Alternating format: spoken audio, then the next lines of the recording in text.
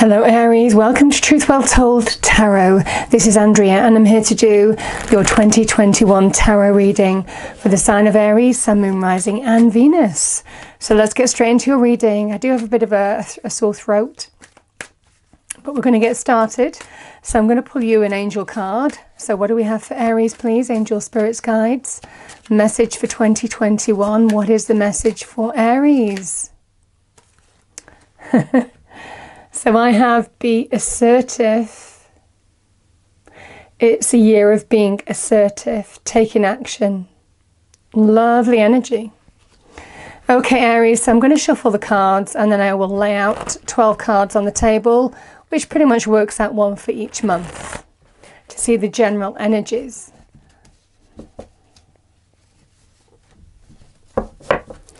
Okay, message for Aries, please. 2021. Angel, spirits, guides, what do we have for our lovely Aries? 2021, please. I'll do one more shuffle.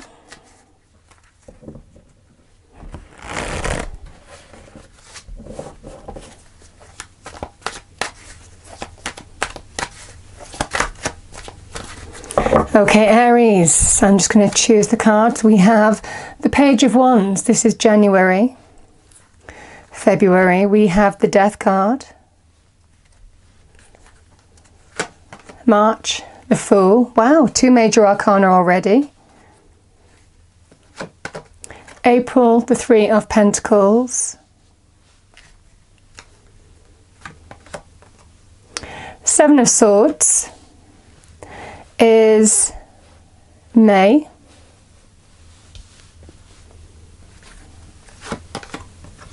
Six of Cups is June. July, I've pulled 2 cards for July. Interesting, because the Queen of Wands is Aries and I have the Star. It's interesting that I pulled 2 there and it's your card that came out. So that is July, August. The World. Wow. We have 2 of Wands. Again, that's Aries energy. September. October. The Lovers. 10 of Cups, Aries. This is beautiful. And December. I've pulled 2 cards. Again, we have the 6 of Swords and the 2 of Swords there, Aries. So those are your cards for the year. So let's go through them. January, right off the bat, we have fire energy. So the Page of Wands can be news, good news. Feel like the good news is coming your way. Can also be you taking action towards a new path. Can be opportunity coming in, messages, news, information to do with some kind of opportunity. But this one promises growth. It's really exciting. So, and remember, the pages are the beginnings of change, the beginnings of something new. Powerful energy. It feels, because we have February is the Death card. So there is a metamorphosis happening here. The Death card is transformation, deep transformation. It can be about endings. It can be to do with deep change in your circumstances. But you know, it is a card of shedding old skin. It's time for you to almost kind of like purge what needs purging, what you don't carry with you. Because it definitely feels in this transformation, you are the phoenix rising from the ashes of the old. But remember, the phoenix actively destroys the old in order to herald the new in.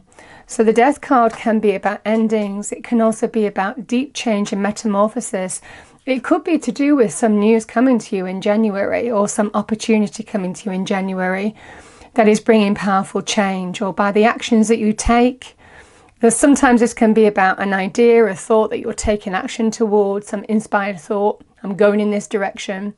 It is bringing some deep transformation in your circumstances for some of you. Like I said, can also be about endings. So we have the Fool card, March. So powerful new beginning. right next to the card of endings and change and deep change in your circumstances. The Fool is take a leap of faith on a new path, new chapter. It's a card of optimism, real optimism. And it's interesting that it comes after the Death card because this Fool carries no baggage. It's ready to embrace new horizons, new chapters, new phases, next level up. Call it what you will. It is taking that chance, taking that leap of faith in a new direction, new beginnings. So powerful, powerful energy here, Aries. April, March, April. And, I kind of see this as Aries sometimes because, it is the beginning of the major arcana and Aries is the beginning of the zodiac, and we have it in March. So it's quite powerful for you. Three of Pentacles, again, I've got Mars in Capricorn here. Mars is your ruler. Being very productive. Now, this is very good in terms of money and career.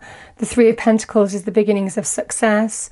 It can be building foundations, solid foundations upon which to build upon.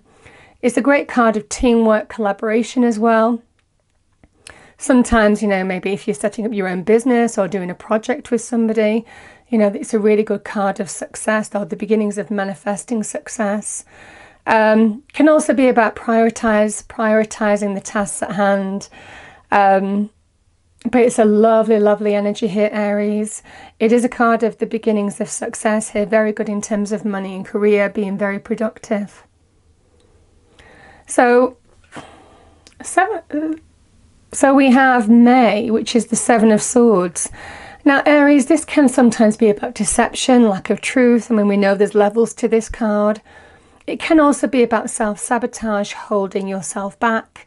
There's levels to this. Like I said, sometimes we make small excuses, put things off. So it can be a bit of that energy as well. It can also be, Aries, the Seven of Swords, where you're secretly putting a plan into action. So sometimes, for example, and I'm not saying this is the only example, but it might well be for some of you, if you were job hunting, for example, it would be that you're secretly not letting anybody know what you're doing in your current place of work because, obviously, it would have ramifications. And it's that kind of energy. You're just secretly putting something into action. So that might well be resonating for some of you as well. It can be about self-sabotage too, or some kind of deception, lack of truth.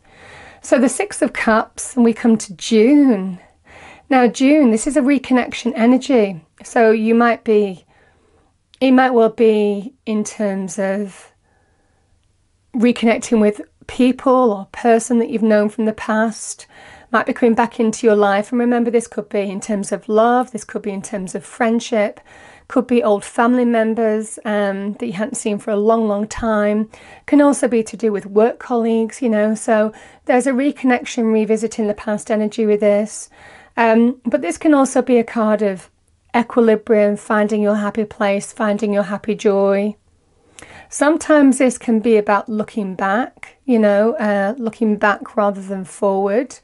So you might find between these two energies here, self-sabotaging, looking back, there may well be some link there between May and June in terms of whatever's coming your way.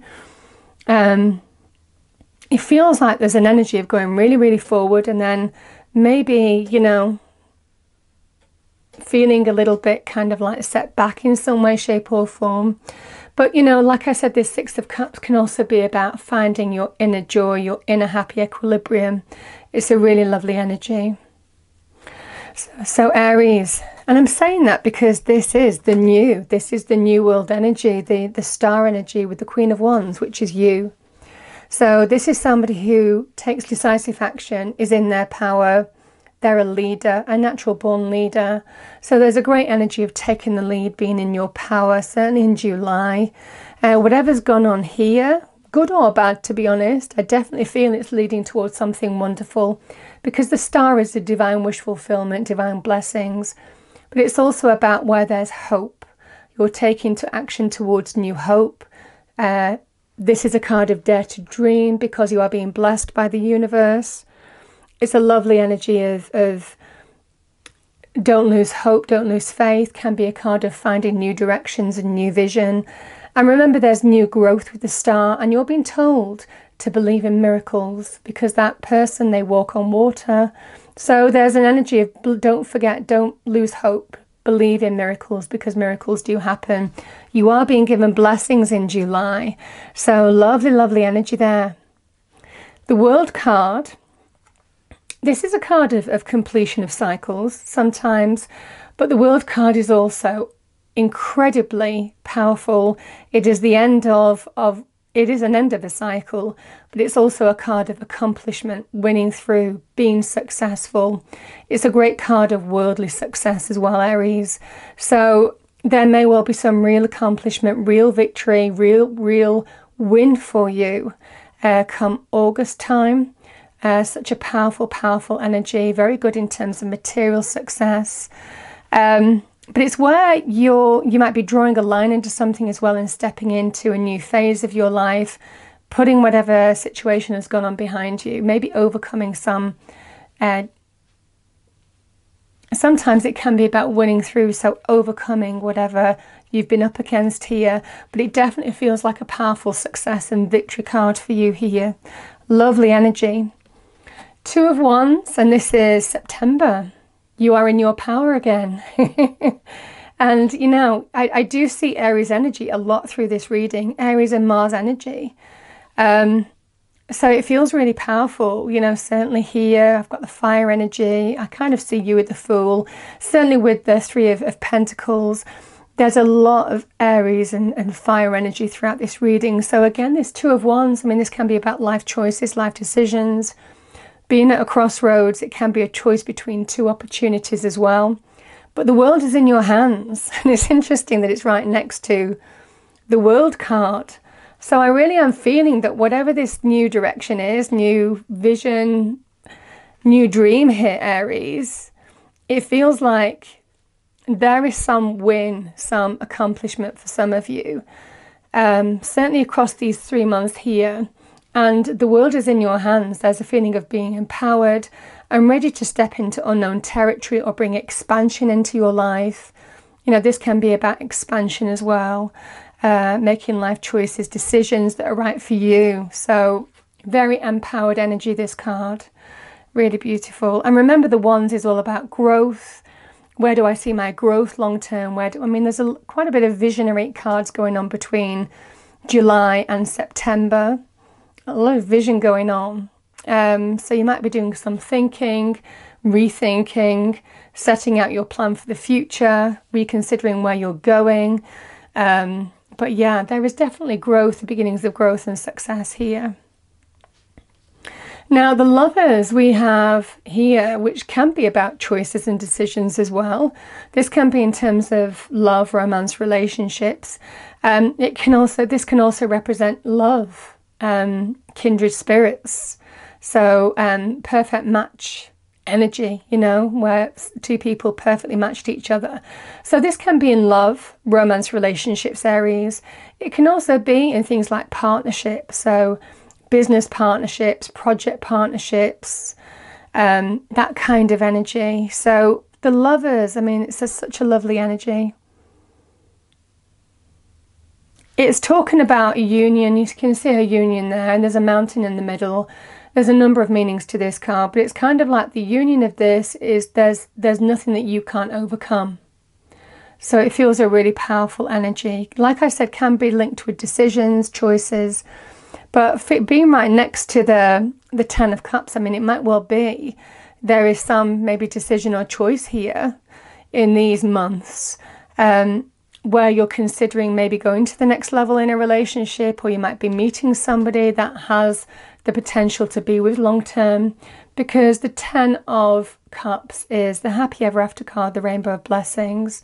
It's the card of success, happiness, elation, contentment, the happy ever after card.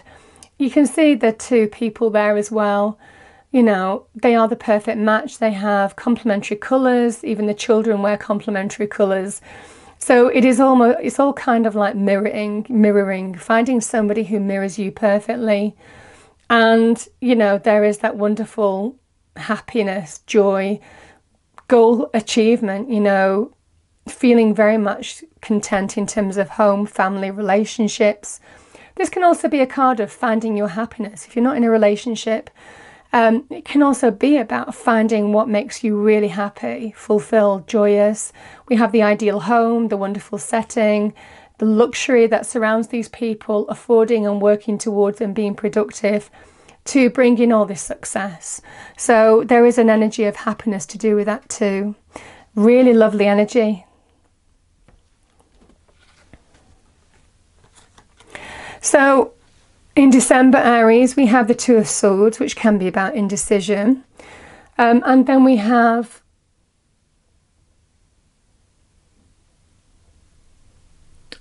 the Six of Swords. So there's an energy with the Six of Swords of it's interesting because whatever you're undecided about, I feel certainly with the Six of Swords, you're going to get clarity. So it's either something is making you or keeping you feeling stuck, or you can't make a decision or choice, and that's what I'm feeling. But the message is that it seems to resolve itself, because we have the Six of Swords, where somebody's moving from choppy waters to calmer waters. So any troubles or any, rough patches that you might have experienced here, it feels like you're detaching from them and moving forward. So it feels like a really powerful energy here. I mean, this can be where you're putting difficulty behind you, and it feels like whatever lack of clarity you've had, I definitely feel that you're going to get the clarity here. Again, this is Aquarian energy, which is about visionary, clarity, direction. This is where I'm going, this is where I'm heading, So I kind of feel that even though you might feel a little bit stuck, it doesn't seem to really last too long, to the point where you find a solution on how you need to move forward, put a plan in place, put a strategy in place, and move from difficulty to calmer waters. Now, the Six of Swords says you're not quite out the water yet, but you're going in the right direction when that happens. So it's a really lovely energy of detaching from what's gone and moving towards calmer waters. There's better times ahead. So it feels like a really beautiful, beautiful energy here, Aries. And the overarching energy, and I understand why this has come out now, certainly from the cards on the table, is be assertive. Because this is a time, I definitely feel that this is a year of action, of progress, but definitely you having that world in your hand and making of it what you will. Definitely feeling those energies very powerfully. So Aries, that is your reading for 2021. I hope you enjoyed it.